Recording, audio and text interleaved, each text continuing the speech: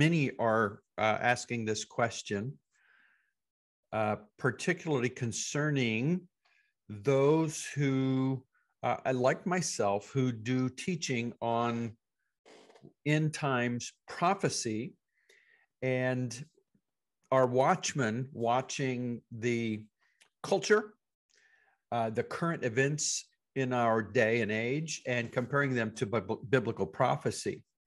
And here's the question that has come because of timing. Now, once again, timing for us is simply a matter of watching and calculating and being ready for the time that the Lord has designated. We believe there's an appointed time. In fact, Scripture signifies that there's an appointed time. The Lord has it under his own control, but we are to know the season of his return and the season when he will come for the bride. What I'm saying here is not an argument for timing as far as pre, mid, or post-tribulation rapture. There will be a rapture. 1 Thessalonians chapter 4, which we're going to get to, shows the rapture. It's the harpazo, it's the catching away. So we're not even going to discuss that issue. It's going to happen. The question, however, not timing with tribulation, but timing according to how we have interpreted what Jesus said in Matthew chapter 24, verses 32 through 34, concerning the fig tree and what we have called the fig tree generation. If you look at what has been taught, and we're going to get to 1 Thessalonians, don't worry, but I need to say this. We have been taught and we have been teaching that there is a last generation. This is not new teaching. It has been, it is seen that there is a last generation, but we have attached the fig tree parable that Jesus uses to something that we call the fig tree generation. Jesus did not use those words. He simply said, now listen to the parable of the fig tree. And then in verse 34, he says, and this generation will not pass away until all these things take place. And we've made the connection of fig tree and generation. The last generation is the fig tree generation. And we've gone to Psalm chapter 90, which kind of gives the picture, timing-wise, pardon me, of the length of a generation. What is the length of a generation? And according to Psalm 90, verse 10, that it's been given to us 70 years, and if by reason of strength we can suffer through 80, then it's 80 years. And so 80 years, we look at 80 years. If there's a fig tree generation, and that generation began with the putting on leaves of the fig tree, as the parable says, being Israel returning as a nation in 1948, May 14th, 1948, and then going forward 80 years, we come to 2028. If we're strict in our interpretation, we know that then it all has to end in the 80 years, which would be May 14th, 2028. But we've extended that to say that the fall feast would be fulfilled, certainly with the Lord's return. And that's the indication of what those three fall feasts are. In the fall, the feast of the Lord, that the Lord would fulfill those feasts, the Feast of Trumpets, the Day of Atonement, and the Feast of Tabernacles. So we've extended out to the fall of 2028. Everything has to be wrapped up according to our design, according to how we interpret, and according to what we think.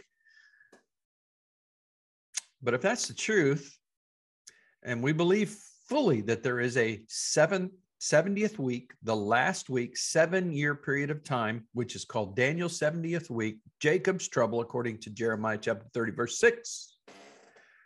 The 7-year tribulation period, according to Daniel chapter 7 through 12, and according to the book of the Revelation, chapter 12, 13, 14, and onward, 7 years of tribulation upon the whole world. And if we believe that the tribulation cannot begin until the restrainer is taken out of the way, and I know there's arguments, don't need to argue, I understand the arguments, and that there's a 7-year period of time in which the church is gone from the earth, then we have passed the date.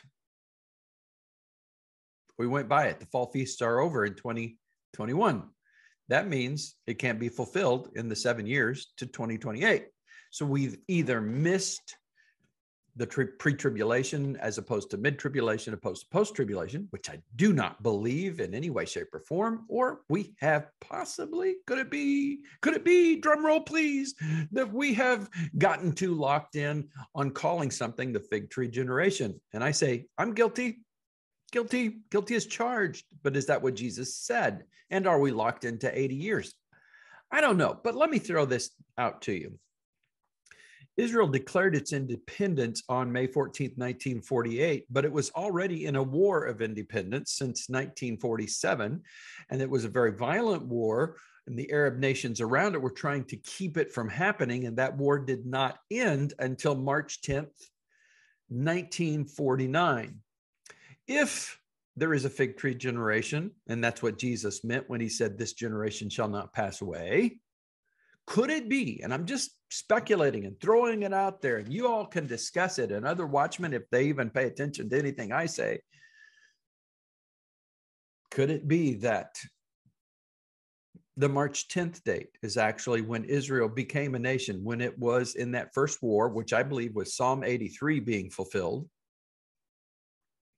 In that first war, when the Lord brought about Israel established as a nation, not declared as a nation, but established on March 10th, 1949, and there is an 80-year period of time, then we're still in it. We're still in it through the spring feast, or up to the spring feast, and probably right about the time of the spring feast of 2022. Now, I say all that because I don't know. I say all that, though, to encourage you to stay true, keep watching, don't give up hope, don't say we missed it, we've misinterpreted, I'm not going to watch anymore. There is a crown that is given to you for watching. There's a crown that is laid up for those who love his appearing. We're watching, keep watching, take courage, take strength. It's not over. Pardon me here, Lord. I almost said it's not over till the fat lady sings. Has nothing to do with the fat lady. And pardon me if you're slightly overweight, as I am. It's not over until the Lord says it's over.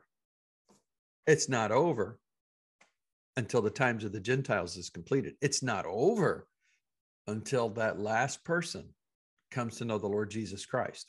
Not over.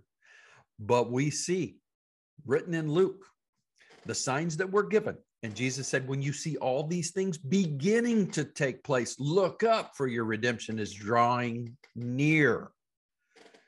In our 1 Thessalonians study today, which I will be posting very soon, it'll come up today. We're going to be looking in chapter 2, connecting it to chapter 1, because it's one letter that we will be delivered out of, away from the wrath that is to come. So take courage. Take courage. This short video is an advertisement for what will be posted this evening at 7 o'clock p.m. So be there.